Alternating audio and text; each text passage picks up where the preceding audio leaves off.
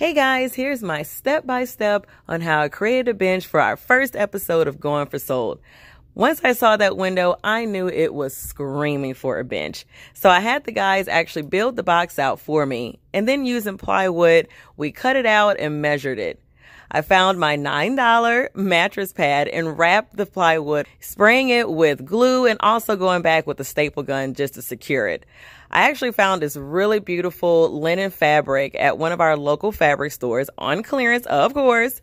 And I then went back and wrapped the bench with the plywood and the foam. It was just the 1 inch that I needed to get it done, and it turned out beautifully.